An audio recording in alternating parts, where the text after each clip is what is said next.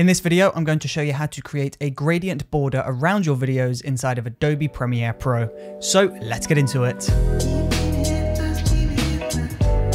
So once you're inside of Adobe Premiere Pro and you've got a video on your timeline, we can first just begin by going into the New Item button, or alternatively, you can just go into the Project tab and right click in the empty space and select New Item. And we can either select Black Video or Color Matte. It doesn't matter which one we go for. I'll select Black Video in this example, and we'll just press OK and drag that onto video layer 2 and expand the width of this all the way over to the end of this first clip.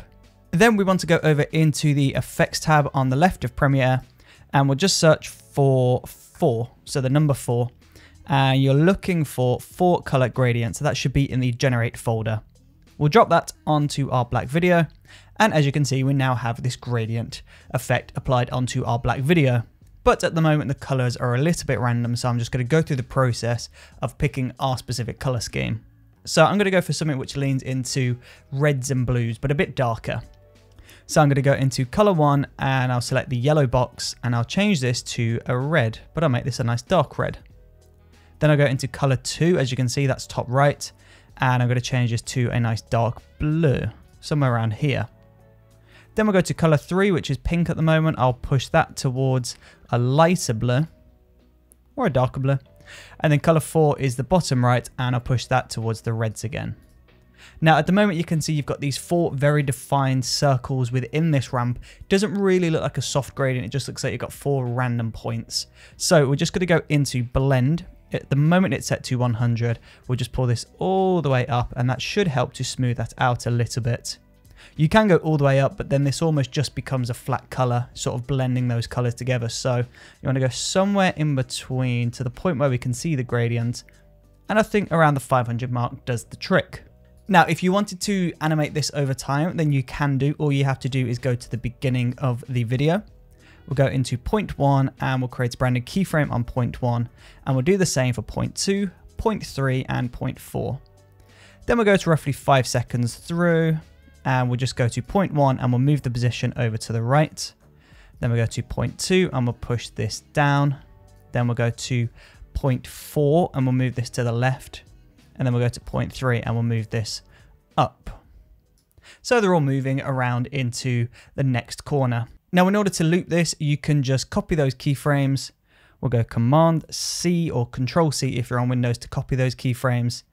Then we'll just move over to the 10-second mark and we'll just go Command V or Control V, Command V. And there we go, you can see you've got this looping effect on this gradient video. Before I carry on with the rest of the video, I first just want to take a quick break to talk about the Brooker Films courses. If you're enjoying these shorter videos that I post to YouTube, then I think you'll love the longer form content that I post on Skillshare. For example, one of the courses that I have on Skillshare is a 3-hour plus introduction to Premiere Pro. And this course covers everything from import settings to importing your footage, to masking, to multicam editing, to green screen.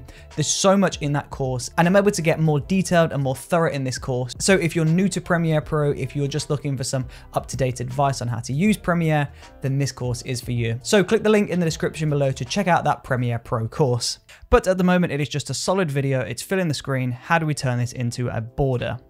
Well, this is where we can go into opacity up here, and we can either select the create 4-point polygon mask tool, or we can select the free draw Bezier tool. So if we select the 4-point polygon or the rectangle mask, it creates this rectangle here, and you can move the points into each corner like this. And then once you're happy with that, you can just pull the feathering down to 0, because at the moment it should be set to 10 by default. And you can see we just get this soft fuzzy edge. But when we pull that down to 0, it gives us that solid edge that we want. And then all you have to do there is just press inverted, and we've got this border. Alternatively though, if you didn't want to do that option, you could just go for the free draw Bezier, and you can just select the points yourself. This gives you a bit more flexibility because you can change the shape of your border. And again, we'll select inverted, and now you can see we've got that cool border added onto our video. The cool thing is you could actually go into the ellipse mask or the circle mask, and you can do the same thing. So you can just create a circle mask, press it inverted, and there we go. We get this really cool border. And that looks really awesome. Although I imagine if you clicked onto this video, you're probably looking for that traditional border. So in order to do that, I'm first just going to go into the settings icon and we'll go down to safe margins. So you can see we've got this grid here now applied. So I'm just going to go back into the Free-Draw Bezier and I'm just going to use this to help us frame up this border so that it is perfectly straight. So I'm just selecting each corner of this safe margin. We'll go up to here. Then we'll just go back to inverted, pull the feather down to 0. We'll turn that off so safe margins are off. And as you can see, we've got this perfect rectangle border now around our video.